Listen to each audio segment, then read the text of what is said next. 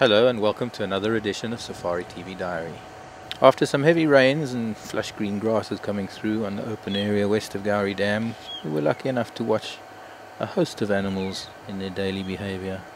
The impala ram marking his territory and maintaining his dominance over the harem of females. It's a piece of the lower jaw of an impala, a very young one. In fact, we can see the teeth haven't erupted properly. They haven't even been used very much in terms of chewing.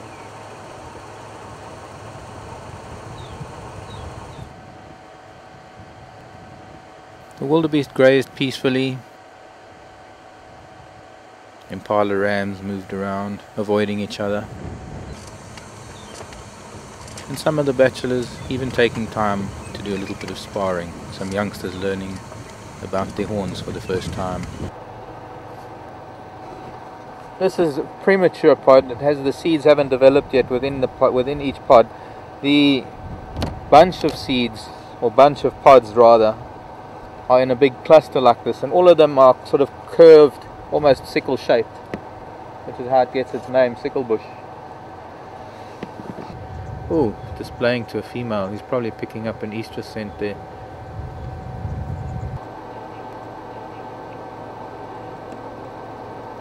I only know it as Triclyceris, and since it has a long peduncle, it's easy to remember that its specific name is Longipedunculata. On Twin Dams Road, we were lucky enough to come across a couple of sets of tracks. One of a hyena at first, drawing the outlines of first the pad and then the toes.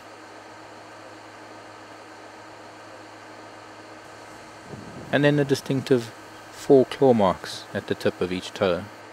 And with the hand of a baboon, I placed each of my fingers in the fingertips of the baboon's print. Once again, a splash of colour with Sphedamnocarpus flowering this time of year, a very lovely lemon yellow creeper.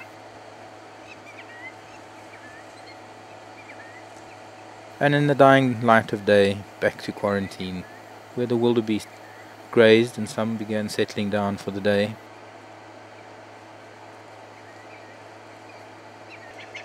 One cow grooming, rolling in the dirt, getting ready for a night of vigilance for predators.